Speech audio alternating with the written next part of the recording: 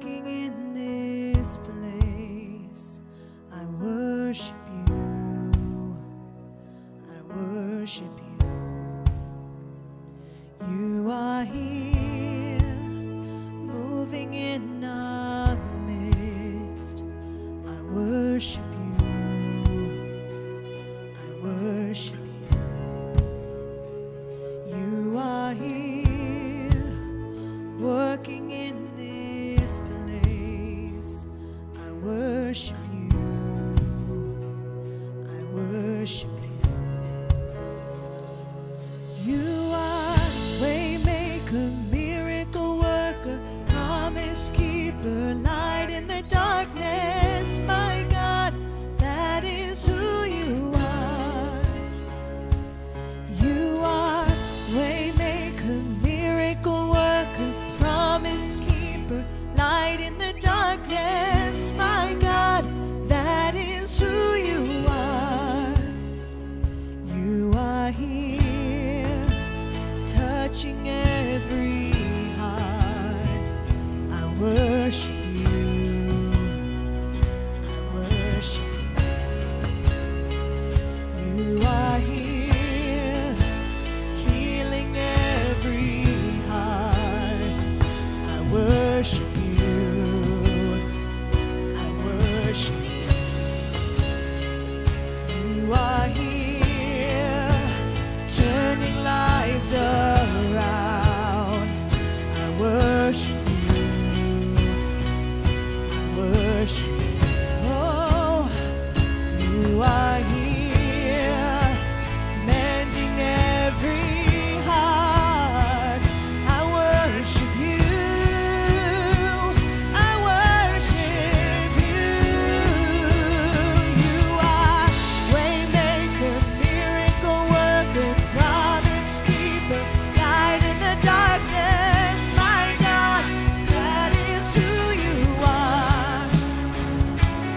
You are waymaker, miracle worker, promise keeper, light in the darkness. My God, that is who you are.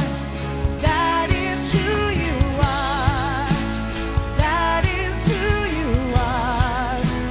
That is who you are. That is who you are.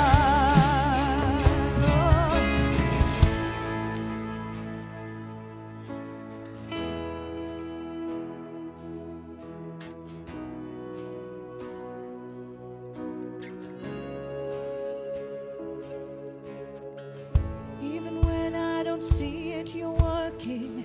Even when I don't feel it, you're working. You never stop working. You never stop working. Even when I don't see it, you're working. Even when I don't feel it, you're working. You never stop working. You never stop working. Even when I don't see it, you're working. Even when I don't feel it, you're working. You never stop working. You never stop working. Even when I don't see it, you're working. Even when I don't feel it, you're working. You never stop working. You never stop. Waymaker, miracle worker, promise keeper, light in the darkness. My God, that is who you are. You are waymaker, miracle worker, promise keeper, light in the darkness. My God, that is who you are. That is who you are. That is who you are. That is who you are. That is who you are.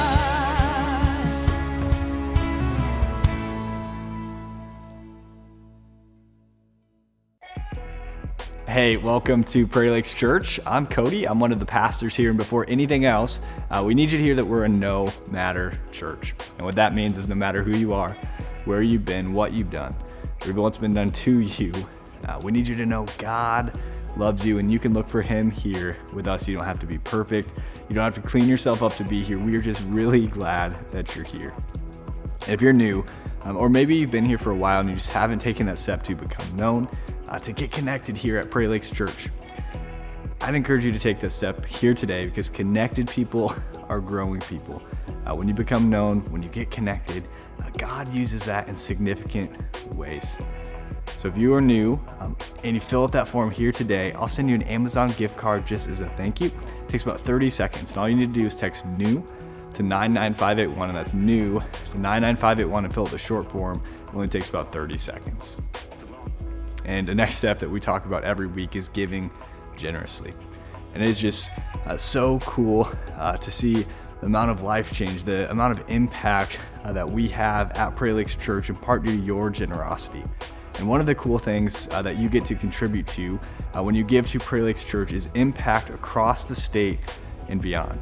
I was just in a meeting where we were celebrating some of what God has done through Prairie Lakes Church this past season. We were able to get people connected to the church, for people to become known for the very first time. We had over 800 people take that step this last ministry season. It's just so cool that this is a landing spot for people that no matter who they are, where they've been, what they've done, or what's been done to them, they can walk in and they can get connected here. So if you want to give to Prairie Lakes Church, you can do that online by going to prairielakes.org/give. You can select your campus from the drop-down. We're going to kick to today's message, so let's hear from Pastor Jesse.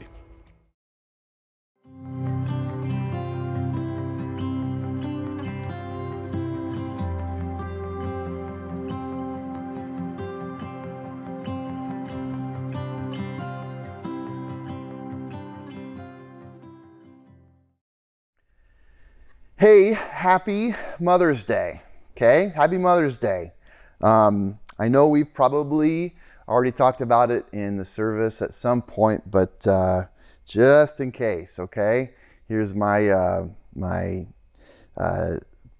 one piece of wisdom for you on Mother's Day. Don't screw it up, okay?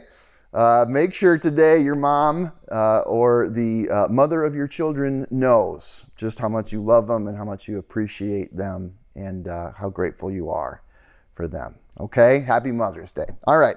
Hey, welcome to Prairie Lakes Church. If you're checking us out this weekend and this is your first time here, like if this is like your very first time, it really is a great weekend for you to be here. It really is. But it's also a pretty interesting one, like we've maybe have talked about.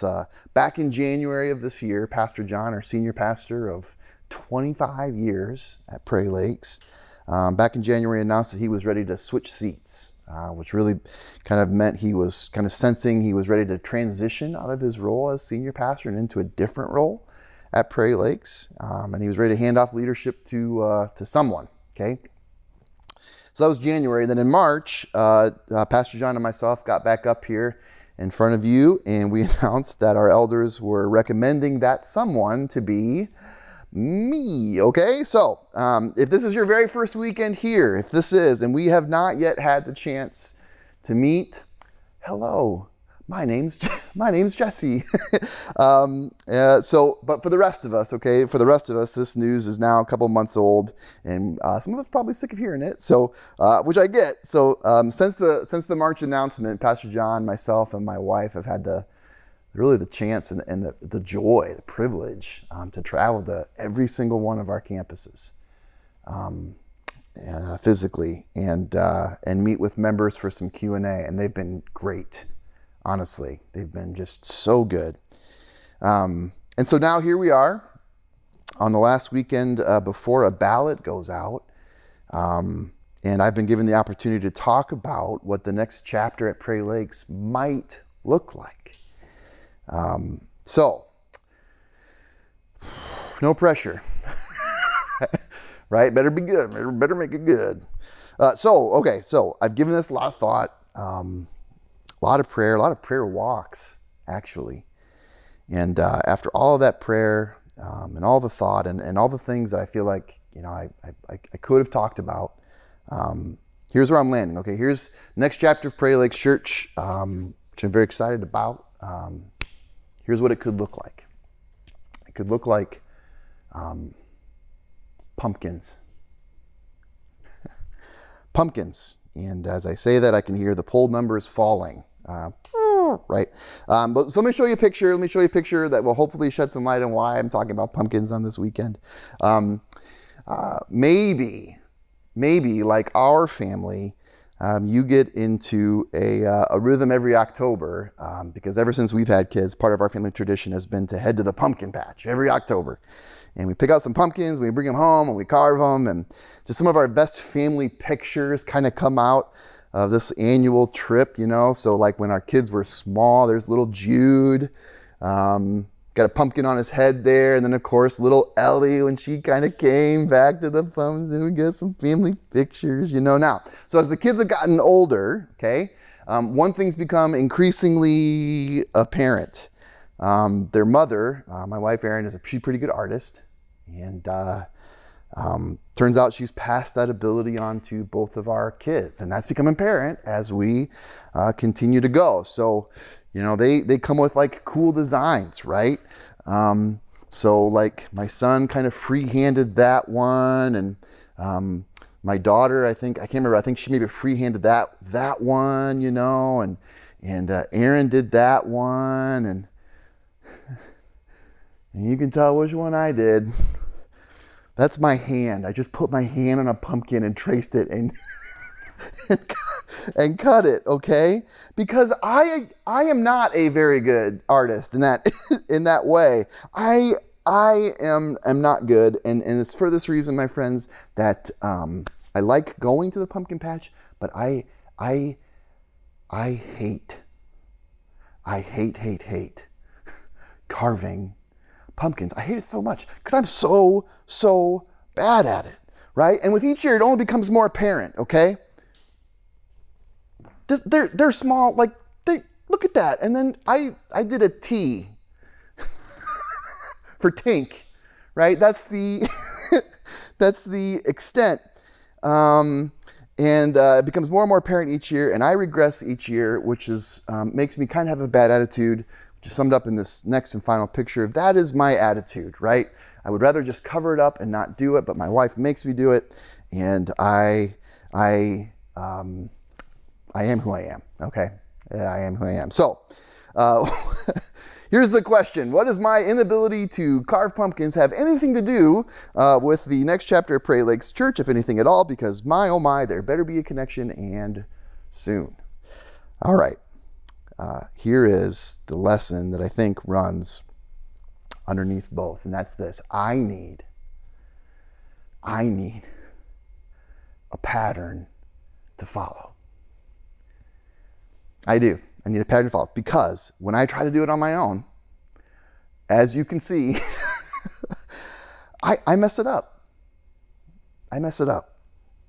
And, you know, in the spirit of transparency, even when I use a pattern on the pumpkin, it's not great, but it's better than if I just freehand it. I need a pattern to follow. And patterns come in all shapes and sizes. If you're a seamstress, you have a pattern. If you're a tool maker, you have a pattern. If you're an athlete, you're given some patterns. Someone has created a pattern for you to follow that does a couple of things. It takes most of the guesswork out of it, and it takes a lot of the error out of it as well. That's what patterns do. Patterns are created for us, okay?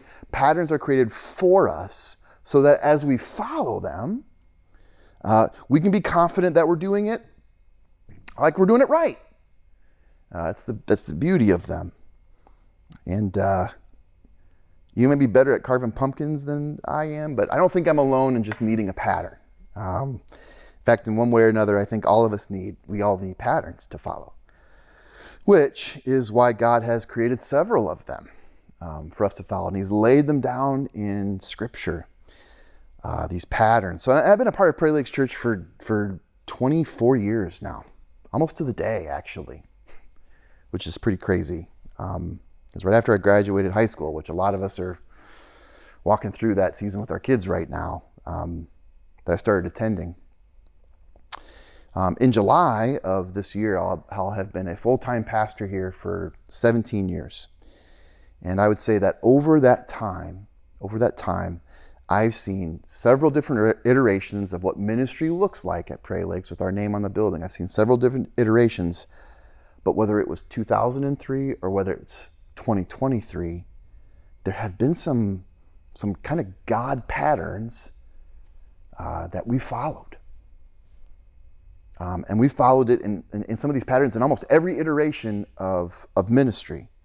And we followed these patterns imperfectly, for sure, you know. But we've gone back to them time and time again. And I'd also say from my vantage point that whenever we've deviated a little bit or drifted a little bit away from some of these patterns, it starts to become pretty apparent pretty quick. Pretty obvious, kind of like the pumpkin carving that's obviously a little wonky. When we stop following these God patterns that He's laid out for us, we kind of just mess it up. And you can tell. And then it's time to get back to following that pattern. So here's what I want to do. As we look to the next potential chapter of Prairie Lakes Church, I want to talk about 3 of these God patterns that we've tried to follow and that I think in the next chapter we need to remain committed to. 3 God patterns to follow in the next chapter, okay? And I'm looking back and I'm looking forward. And I'm just seeing them. I want to share them with you. So here's number 1. First God pattern that we're going to keep following in the next chapter. Number 1 is we need to keep out of trouble by keeping our focus.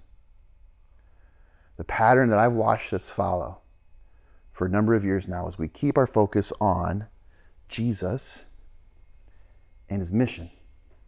We keep our focus on Jesus and His mission. And we're going to look at 2 Samuel 11 and 12. So go ahead and find that if you want to. It's in the first part of the Old Testament. We're going to have some of the verses on the screen here as well. It's important, like Pastor John's been reminding us the last couple of weeks. Getting your eyes on Scripture, getting your eyes on God's Word. It's where these patterns are, okay? So the passage we're going to be reading together, chapters 11 and 12, these chapters document a part of the life of a man named David, who's a king of a nation called Israel. And he's one of Israel's first and greatest kings. You know, you may know him from the David and Goliath story. Prior to him being a king, he slays this giant.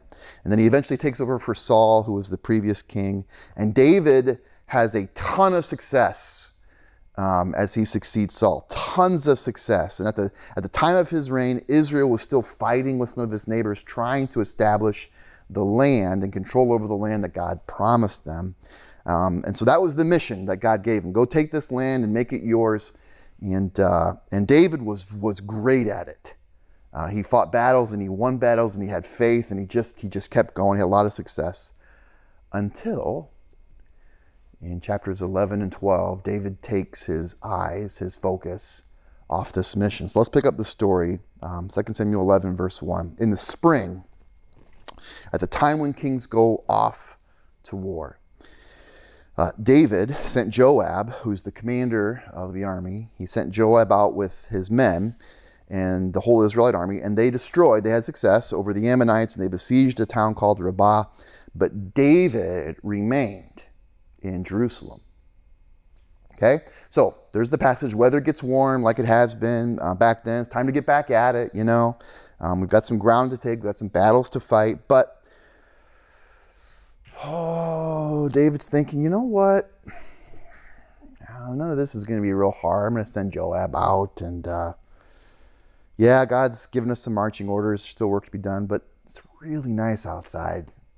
So, and so here's what happens in verse 2. One evening, David got up from his bed. Think about that. Okay? What is David doing in bed in the evening? Well, probably David had a heck of a night before.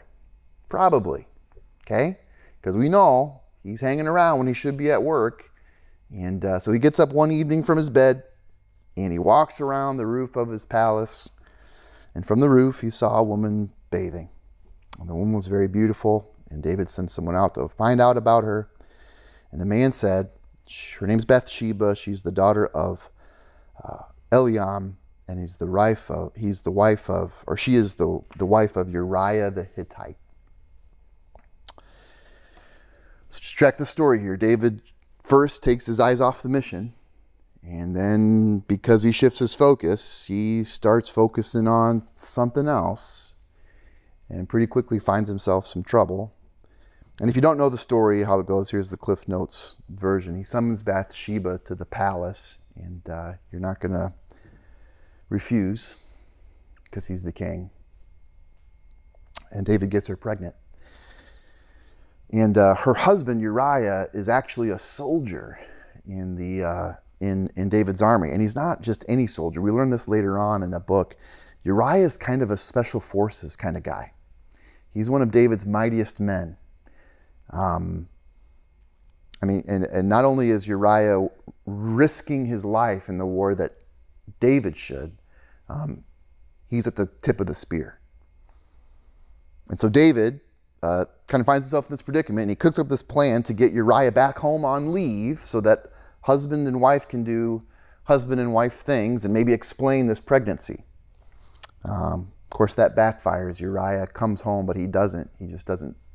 He can't believe that he's not in battle, and so he's not going to. And so what David ends up doing is he sends Uriah back to the front lines, but he sends Uriah with a secret note addressed to Joab, the commander-in-chief. And in the note, David tells Joab, put Uriah in a place where he is definitely going to get killed. David goes from being on mission with God, successful, to taking his focus off of that, to adultery, to a cover-up, and then David becomes a murderer. Now, that's a very extreme example, right?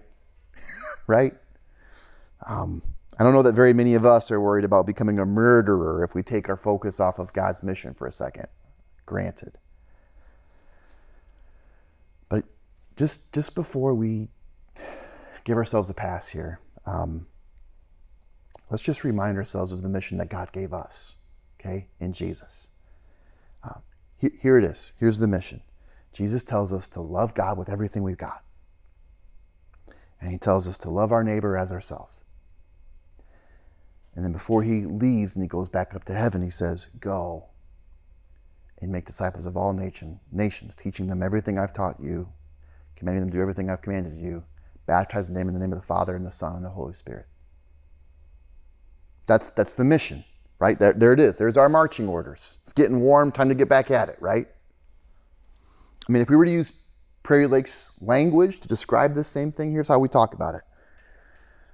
Our mission is to reach Iowa by launching No Matter churches who launch No Matter followers of Jesus. That's our mission, that's our vision, that's where we're going, that's why we exist.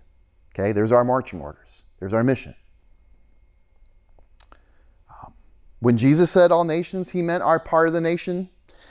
He meant, when Jesus talks about your neighbor, he meant you're my neighbor, right? He meant our part of little Iowa. Jesus is telling us, hey, you got to love me by loving your part of little Iowa and your state and helping people step across this line of faith and become my disciples. Go love people into my family. That's the mission. That's our focus. Okay. Now, let me just ask you. If we were, in the next chapter, to take our focus off of that mission, even a little bit, what's at stake, do you think? Or maybe better put, if we take our focus off of that, who is at stake? Who's at stake? I mean, what if we take our focus off of that mission and instead put it on something like, I don't know, maybe what we don't feel like we have enough of? We're not thinking about the mission, we're thinking about, do we have enough? Do we have enough money? If we're going to keep launching campuses, do we have enough money? Campus number 9 and 10, do we have enough? It's a little risky. Or maybe we don't feel like we have enough time. We don't have enough time. It's too stressful. I can't manage all of what I got going on, much less think about what someone else has got going on, much less think about a different town. But who's at stake? Who's at stake if we take our focus off of this mission? And the answer is this. It's everyone who doesn't know just how far and how wide and how deep the love that God has for them in Jesus. They're at stake, right?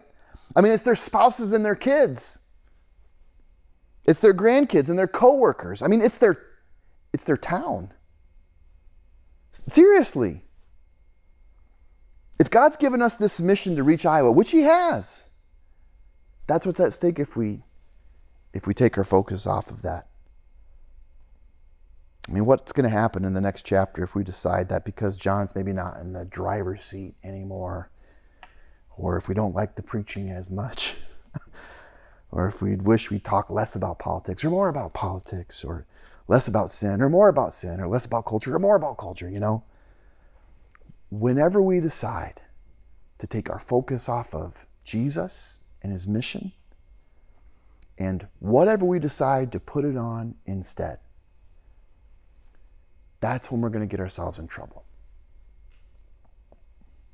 Time and time again, and I've got 24 years now that bears witness to this truth. When we stop following that pattern of keeping our focus on Jesus and on his mission, when we stop following that pattern, we start messing it up. We do. So if there's the next chapter coming for Prairie Lakes, if John ends up having a different title, if I end up having a different title, let me make this promise to you right now, okay? As best as I can, with God's help, for sure, we're going to keep our focus on him. We're going to keep our focus on Jesus and on what he told us to do if and when Jesus comes back. This is what he's going to find us doing. Amen? Okay. Real quick, before we move on from this pattern to number 2, let me just point this out. And you can see it in David's story as well. And you're going to see it in ours if we shift our focus, okay? The mission might feel dangerous at some times. It might. But it's far more risky to get off mission. I mean, God gave David a very dangerous mission. War is dangerous. People die. Really risky. But it ended up being far more dangerous for David and everyone else around him when he took his focus off of that mission and onto something else. It was. We did a series a while back that we called Safety Third. Kind of a tongue-in-cheek, kind of wink, sarcastic title there. But the truth underneath that idea of safety third, the truth underneath it is this. Although it might feel safer to not take the risks that Jesus is calling us and telling us to take, to go love your neighbor, to go make disciples, to reach Iowa, to launch No Matter campuses, that launch No Matter followers, although it might feel safer to just let off the gas a little bit, ease back, maybe just let's focus on getting healthier, rather than just kind of keep our focus on where God's calling us to go, to trust him, to stay obedient. It's not safer to let off the gas. It's not safer to get off mission. It's not. The danger of taking our focus off of that mission far outweighs the risk of staying on it. Okay? Pattern number 1. Keep out trouble by keeping our focus on Jesus and his mission. Pattern number 2. We've done this imperfectly for sure, but we've done this. We got to keep on. We got to keep in step with God's Spirit. Okay? This one also comes out of David's story, but a little earlier on. Just flip a few chapters back down to chapter 7, starting in verse 1.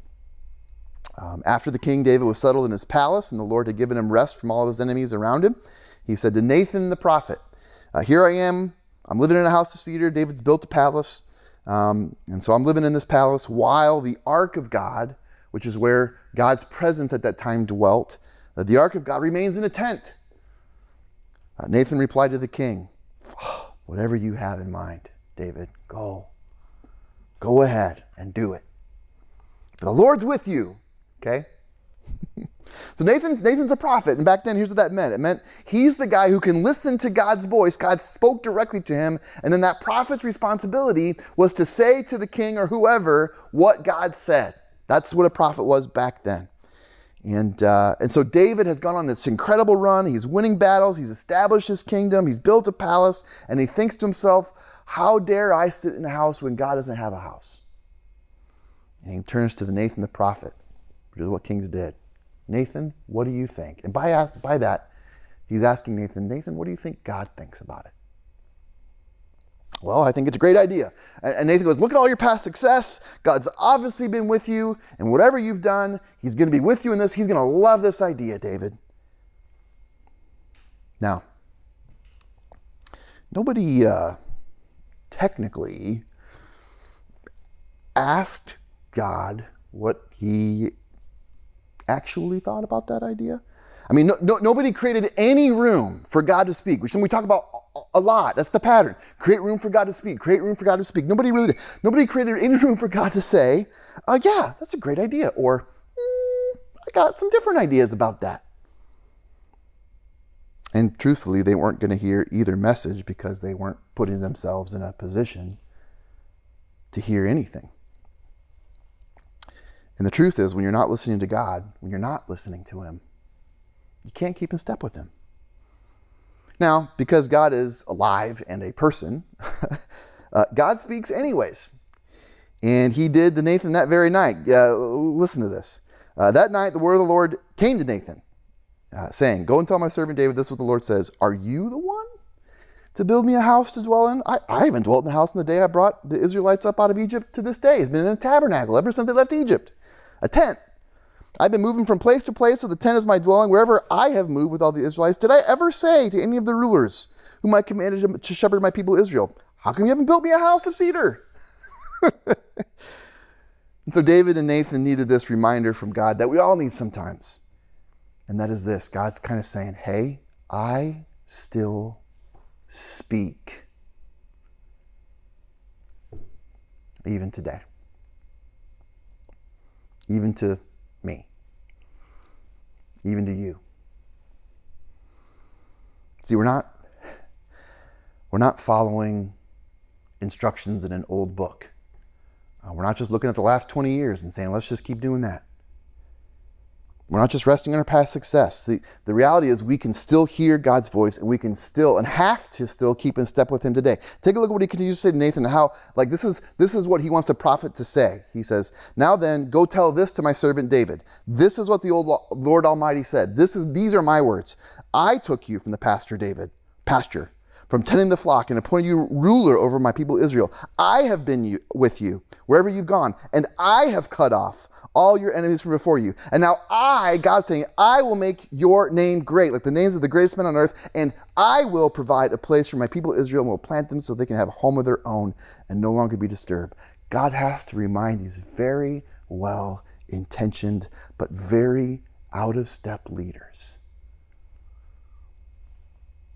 you are not in charge, really. You never have been in charge, really. And you never will be in charge, really. And it's a good reminder, and this is what we mean, okay, when we talk about keeping in step. We don't want to just charge ahead and do whatever we think God wants. Now, we want to create room for him to speak to us, to listen to his voice, and to follow his lead, to follow where he is going and what he is doing. We've been praying it at 525 every day for the last 2 months, remembering what Galatians 5:25 says. Since we live by the Spirit, let us keep in step with the Spirit. We keep in step. That's a pattern. We create room for God to speak to us. That's a pattern. We don't just go charging ahead, and we don't lag behind. We've done this, and we got to continue to do this. We got to keep in step. Number 2. Okay, last one. As long as I've been a part of Prairie Lakes, I've so appreciated and benefited from this, and something I'm very zealous to continue to protect, and that's this. We keep the main thing the main thing. We keep the main thing the main thing. 1 Corinthians 2 is where we're at, all the way at the other end of the Bible, about the middle of the New Testament, and it's an epistle. Okay, the Corinthians is an epistle, which is a letter written to a specific group of people for a specific purpose. And part of interpreting that correctly is you got to kind of know, why is he writing this letter? Because you got to find out what's true back then before we apply it today. So it's written by a guy named Paul. Paul's a missionary. He's a church planter. He traveled a lot of the known world at that time, planting churches. And then as he moves on, he ends up writing these letters to these churches that he's planted to address some things that he's hearing about what's going on. And there's a bunch of things going on in the church, these group of churches that are in the huge city of Corinth. A lot of things going on. But one of the main issues, and maybe the core issue in Corinth, is what he starts talking about in the very first chapter of his first letter. And that is this. It's division. That's what's going on, and it's creating a lot of problems in those Corinthian churches. Now, if we were to use 2023 terms to describe it, it's tribalism. What's happening was this. There were groups of people in church in Corinth. There were groups of people in church who became more known for their tribe than their Savior. Now in Corinth, one of the tribal divisions, so to speak, was their favorite teaching pastor. I'm not kidding you. Because some of them were Team Paul in chapter 1. Some of them were Team Apollo. And they were going at it on who they followed and who was better and why, and so on and so forth. And so in chapter 1, Paul, he confronts this. Paul's really blunt, which I really like.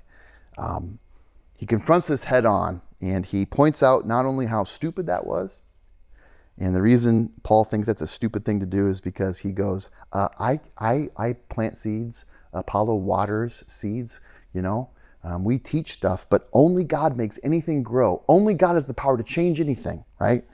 So he goes, that's a really dumb thing to do, number one. But number two, he really starts to unpack, this is an anti-Christian thing to do, to be tribal, to be divisive over issues like this. Take a look at what he's going to say in the beginning of chapter 2. Here's what he says. He goes, and so it was with me, brothers and sisters, when I came to you, when I first planted your church, I didn't come with eloquence or human wisdom as I proclaimed to you the testimony about God, for I resolved to know nothing while I was with you except Jesus Christ and Him crucified. Only about Jesus and only about what Jesus did. That's it. I came to you in weakness, with great fear and trembling. My message and my preaching were not with wise and persuasive words, but with a demonstration of the Spirit's power, so that, and you gotta get this, so that your faith might not rest on human wisdom, so that your faith isn't resting on my preaching style or what I said or how I said it and whether you like me or not. No. I don't want you attached to any of that. I want you attached to God's power. That's what Paul says. Now, if you don't know Paul's backstory, Paul was not a dumb guy.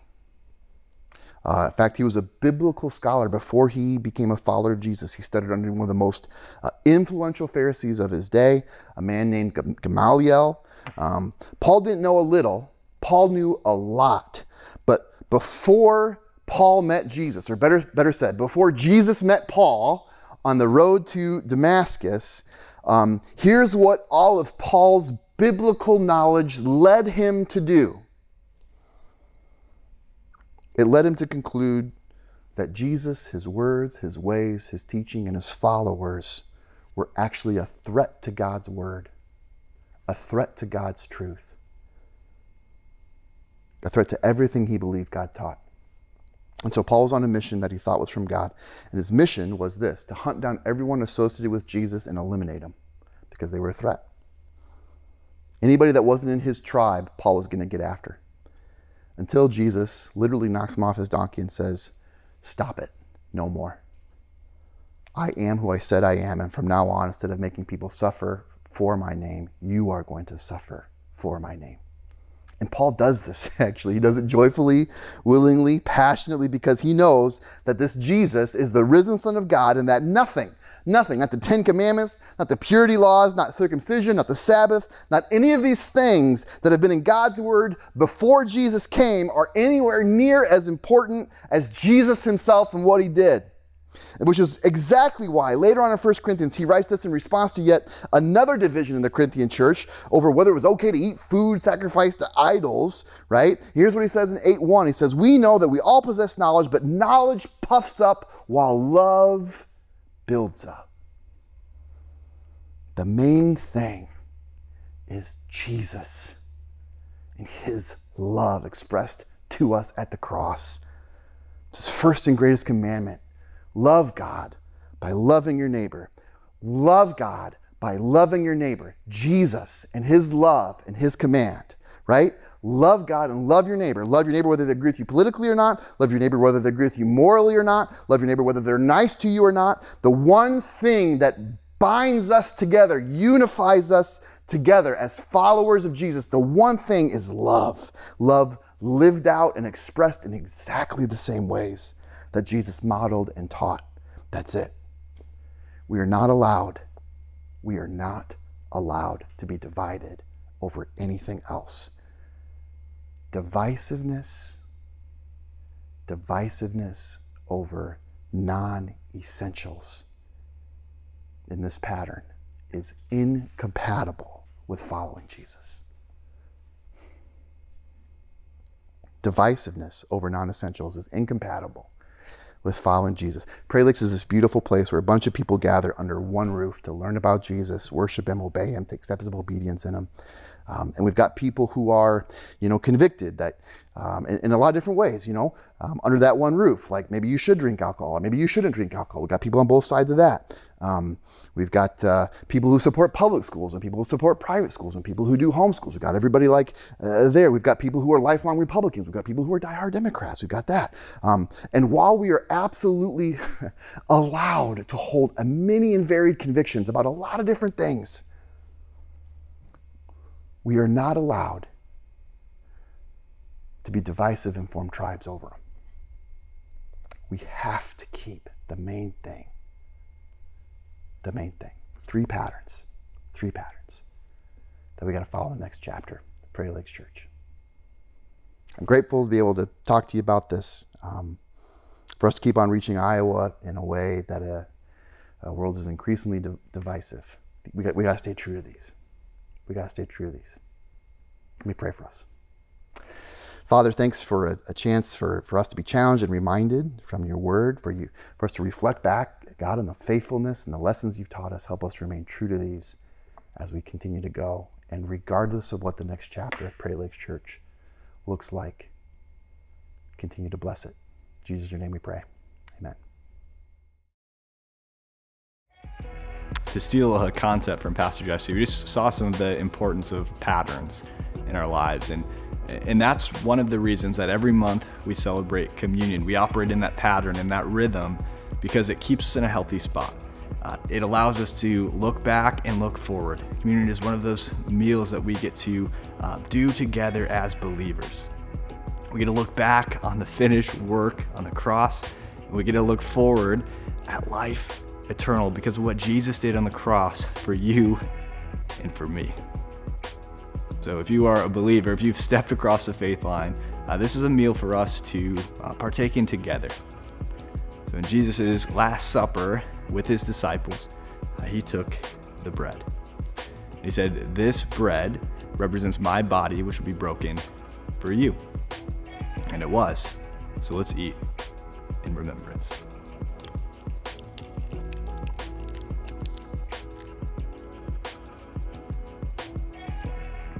In the same way, he took the cup.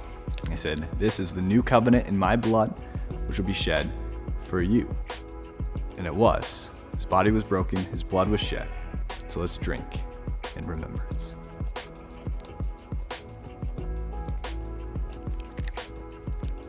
Let's pray. God, we are just grateful for this pattern, this meal of remembrance, that we get to partake in together to remember what Jesus has done for us on the cross, that while we were undeserving, he willingly paid the price. So we just thank you for that. We pray that as we leave here today, that you would encourage us in that you would help us to look back on the finished work and to look forward to what is secured, to life eternal for those who believe. Amen. So God, we're grateful for this time here today. And we pray this all in Jesus' name. Amen. Amen. Hey, we have some exciting stuff coming up here for members at Prairie Lakes Church. If you are a member, you'll be getting a ballot to vote. This is a monumental season for our church to vote on the lead pastor of Prairie Lakes Church, the next lead pastor. So you'll be getting a ballot if you are a member at Prairie Lakes Church. Be sure to vote. If you haven't participated in one of our next chapter meetings, if you were a member, we'll have an online version this week that you should have received some communication on. So be sure to do that. And this is a final reminder, 525, if you haven't been doing that, maybe you started strong and you've kind of let up, now's not the time to let up. 525 every day, AM or PM or both. Set that alarm. Be praying for this next chapter at Prairie Lakes Church, because what we want to do is we want to be in step with the Spirit, not beside, not behind, not around. We want to be in step with the Spirit through this whole process. So 525, please be praying every single day. And kids, you are up next. Children's Ministry is about ready to begin, and everyone else will see you back next week.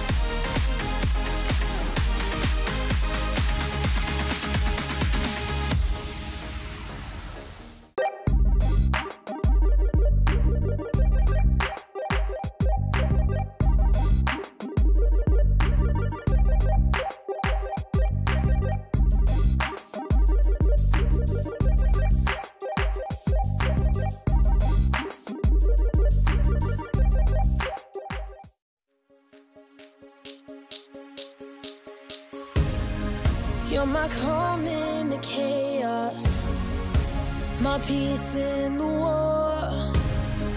You speak light into darkness, you tell me I'm yours. Only you, Jesus, are in control. You are my every heartbeat, every breath that I breathe. You're all I need, you're all I need. You speak life, sing your love over me. You're all I need, you're all I need. Caught up in your captivating, never failing love. You are my every heartbeat, every breath that I breathe. You're all I need, you're all I need. The love of a father, the strength of a king, the blood of a savior. You're my everything. You are my every heartbeat, every breath that I breathe. You're all I need, you're all I need. You speak life, sing your love over me. You're all I need, you're all I need.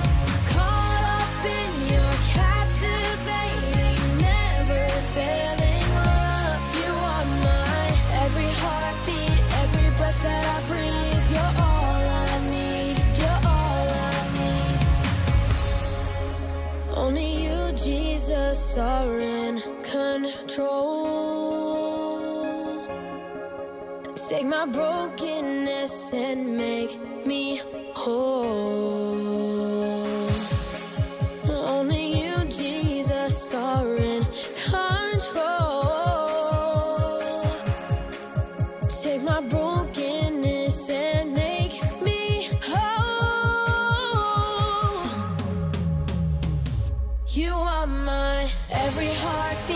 every breath that I breathe. You're all I need. You're all I need. Speak life, sing your love over me. You're all I need. You're all I need. Caught up in your captivating, never failing love. You are mine. Every heartbeat, every breath that I breathe. You're all I need. You're all I need.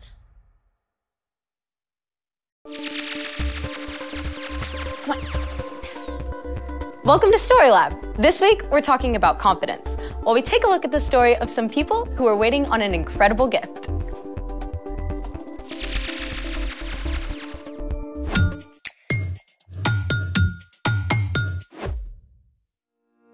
Hey, I'm Skylar. And I'm Sebastian. We're talking about confidence, which is living like you believe God is with you.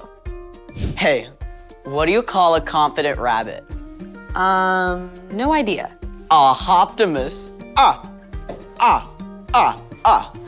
Get it? A rabbit hops, you know, like.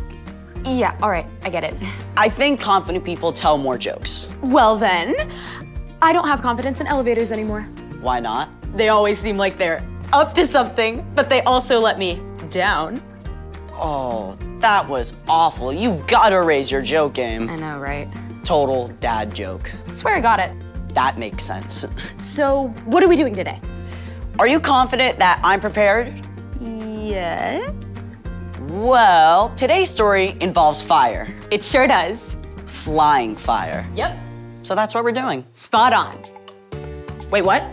We're gonna create flying teabag rocket flames. That sounds like an 80s garage band. That's a great idea.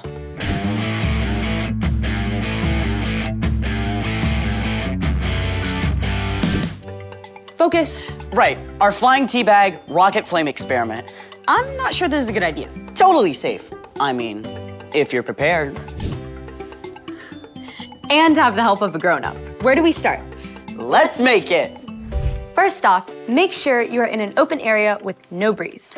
Step 1, cut off the top of a teabag and empty out the tea. Step 2, unfold and straighten the teabag. It should be a hollow cylinder, like this. Then, set it on a metal or ceramic plate. We don't have a plate. But we do have a rotating lab table. Ooh, the metal top. Nice. Step 3, using a lighter, light the top edge of this cylinder on fire. Now wait for it.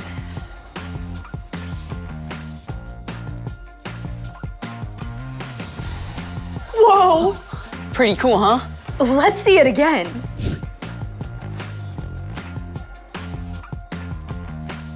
Why does this happen, you may ask? Heat from the fire causes the air molecules in the tea bag to become energized and move quickly up out of the bag. As the warm, less dense air rises, colder air moves in to replace it. This causes a thermal convection current to form, lifting up the tea bag. Can we try a bunch of them at once? Good thing I stockpiled tea. Ready? Mm-hmm.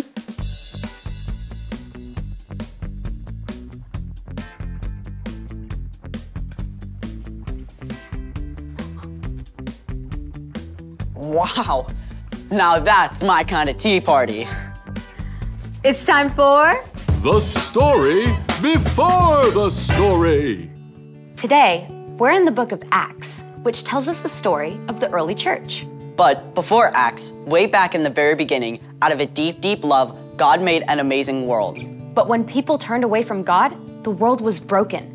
God made a plan to draw people back into relationship. So, at the right time, God sent Jesus, his very own son, to live among us. The religious leaders made plans to get rid of him. Jesus was crucified on a cross and died. On the third day, Jesus returned to life. Over 40 days, he appeared to more than 500 of his friends and followers. Then Jesus returned to heaven to be with God. He told his friends to wait for the gift of his Holy Spirit. Which is where our story starts. Take it away. Hey everyone, I'm Jen. After Jesus ascended to heaven, his friends returned to Jerusalem to wait for the Holy Spirit. But they didn't have a clear idea of what to expect. Jesus had promised to be with them always, and then he left. They just couldn't wrap their minds around what was supposed to happen next. For 10 days, they waited. Then, early one morning, as the believers met to pray, something incredible happened. First, a sound like rising wind filled the room. Do you hear that? Sounds like a storm coming. But the trees outside aren't even moving, not even a breeze. Wait, what's this? Flames glowing appeared, hovering in the air.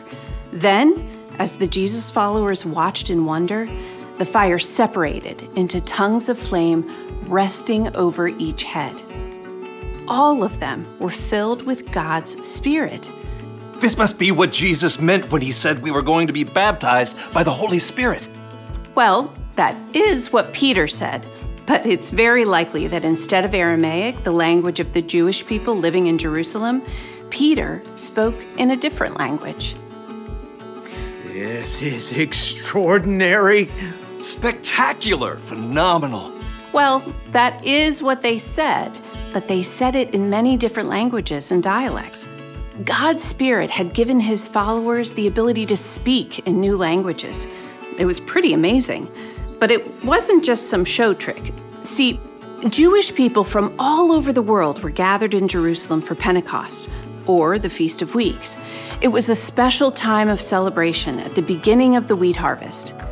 These men and women spoke probably in a dozen or more different languages. Some were Jewish by birth, but others were foreigners who had accepted the Jewish faith. And when Jesus' followers came out and started speaking, all these visitors began to hear about Jesus in their very own language. Aren't these people from Galilee?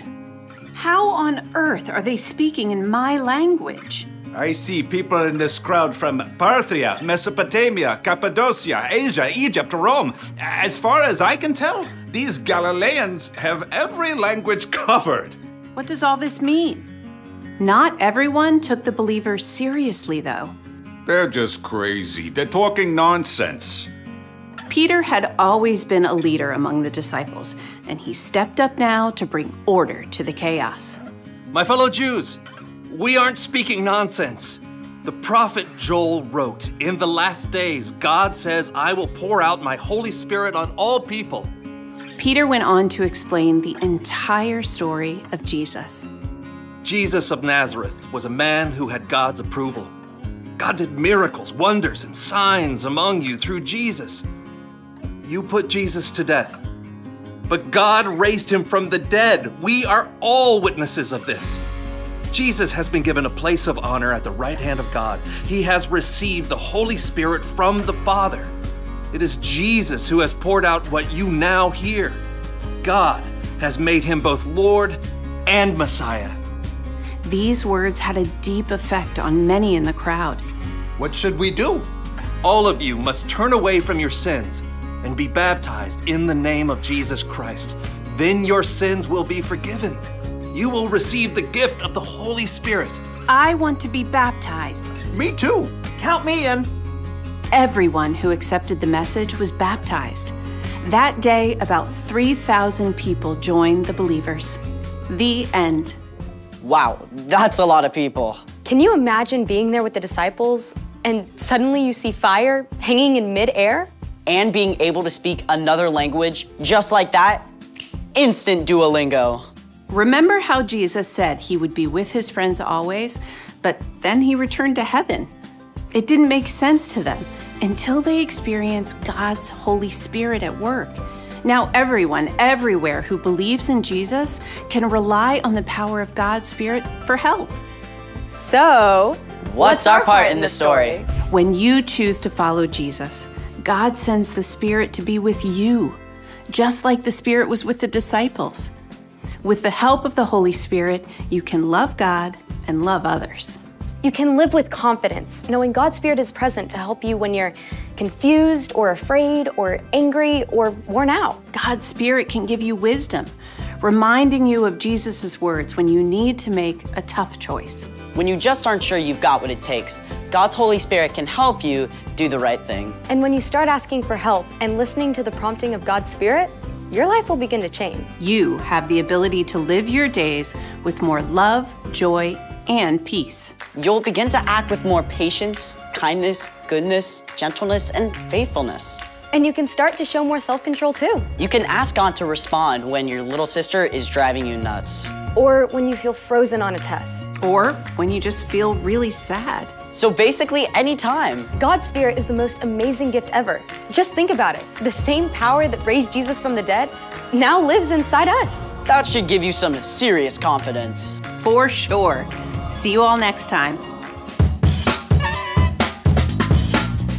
So here's the thing. God sent His Holy Spirit to help you. Anytime, anywhere. I'll toast to that. What are you drinking? All the tea we emptied out. Makes sense. Thanks for joining us in the Story Lab. See you next time.